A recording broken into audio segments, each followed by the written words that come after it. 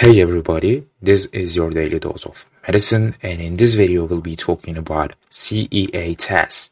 CEA test is a Carcinoembryonic Antigen test, and it's used in many cancers, but it's a non-specific biomarker.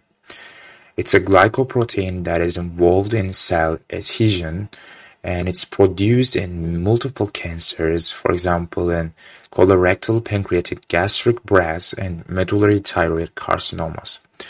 But we are mainly using it for colorectal and pancreatic cancers. It can also be elevated in other inflammatory disorders, for example in inflammatory bowel disease, pancreatitis, cirrhosis, hypothyroidism. Even it can be elevated in smoking. That's why we are saying it non-specific biomarker. A high CEA at initial presentation of known cancer is associated with a less favorable prognosis because it indicates that there is a greater tumor burden.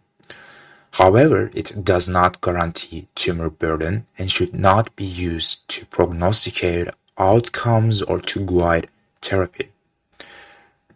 Instead, the CEA level should be tracked after therapy with chemotherapy and/or surgical resection. Once the tumor is removed, CEA levels should return to normal. A persistent elevation may suggest incomplete removal of a tumor.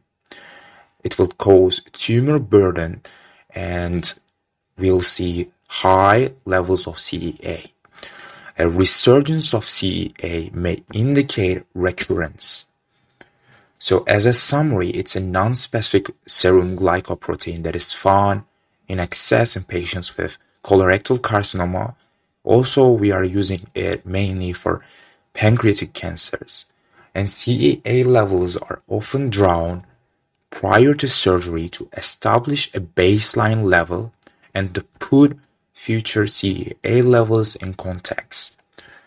But its levels may be elevated in systemic disease, but it's not specific enough to confidently inform which disease. And it's also not specific enough to confirm a cancer diagnosis. So that's it for today's video. If you liked it, please push that like button, subscribe to my channel, and see you on the next video.